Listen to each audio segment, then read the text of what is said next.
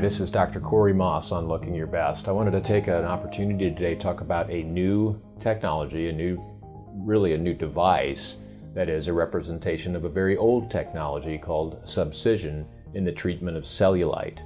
Now, you'll be hearing about this on the news and on television and ads, and probably there's going to be a lot of enthusiasm, especially amongst the beauty magazines, about a treatment that actually works for cellulite.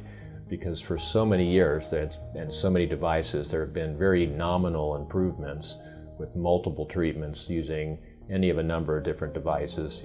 People may have heard the term endermology and any of a number of different ones. We won't get into that, but the newest one, called Cellfina, has refined the technique of subcision to where it's procedural and gives consistency in the results in improving cellulite. Now, cellulite, most people know, is a herniation or bulging of the fat around the thighs, typically buttocks and lower portions of the body, that creates an uneven or dimpled appearance to the skin. I think most people know what cellulite is or what it looks like.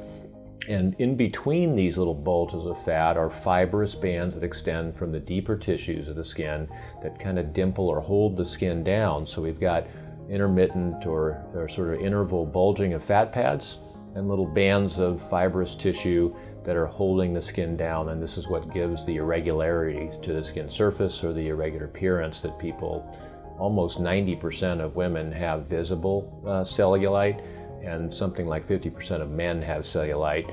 And so it's not an uncommon problem. It's obviously more common in people that are fatter in general, people that have higher fat content or BMI's fat to muscle ratios. But even in slender people, we see cellulite, and it's an area obviously of great concern for that reason. So this newer Cellfina device works, as does subcision, by going underneath the skin and dividing the little fibrous bands or septi that hold the skin down, and thus lets the skin release and be smooth to the surface. It doesn't per se do anything to the protruding fat, but by releasing the bands, it makes the skin surface smooth. We have experience now with the Cellfina, one of the early centers where it was released to do the early clinical testing and evaluation of the product, and have seen excellent success. And the technique, again, is really making small undermining or division, if you will, of the skin from the underlying tissues, a technique called subcision. One can do several areas with this at the same time. There's very commonly bruising with it. It would be more of an expected side effect than some sort of an adverse event, so people need to be aware of it. We recommend wearing compression garments, Spanx, or some type of a girdle, if you will, to hold pressure after the treatment.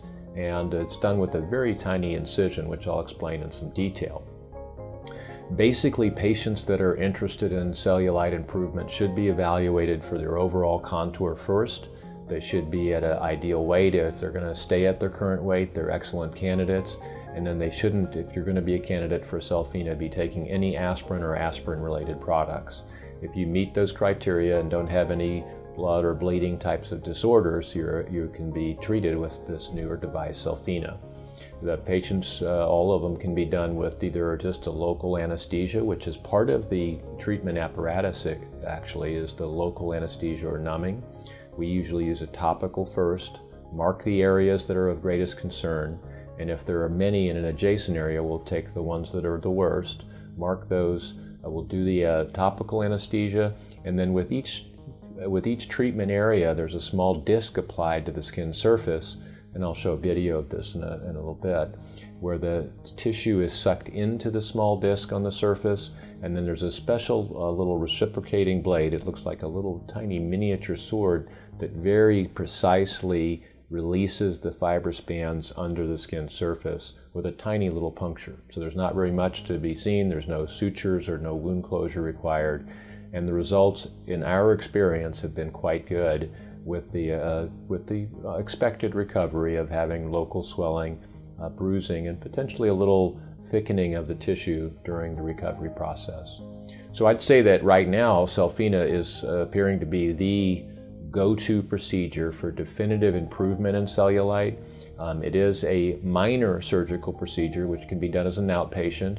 If people have extensive cellulite, then it's done in stages, where we'll get most of the worst areas in one stage and come back and get some of the smaller areas in other stages. And it is a procedure that can be done anywhere on the lower body, as long as the device can grasp or create suction that pulls the tissue up into it. If you have any questions about Cellfina, how it's done, the treatment of cellulite, or even the causes or your experience with cellulite, I encourage you to send those questions in to Dr. Maas at our website at drmaas.com. You can even take videos or photographs of those and accompany them, and I can tell you if you're a good candidate for the Cellfina treatment. There are some medications that are on the injectable medications that are on the horizon that may prove to be also very helpful with cellulite. So stay tuned. Really, we have a lot of exciting news in this area of unwanted surface contours in a condition called cellulite. This is Dr. Corey Maas on Looking Your Best.